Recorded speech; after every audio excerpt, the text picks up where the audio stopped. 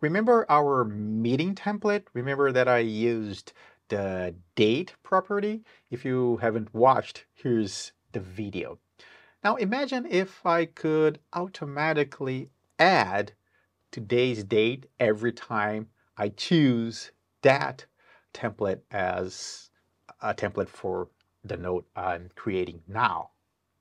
Let me show you how. Here's the template, but let me show you this. Let's go to Settings, Templates again. And as you can see here, there are two formatting options. One is for date and the other one for time.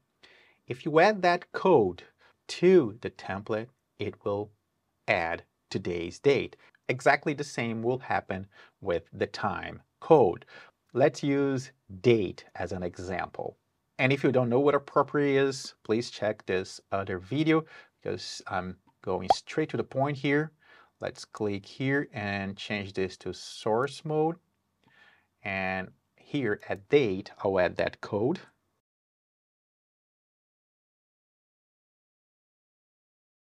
As you can imagine, this is year, month, and date.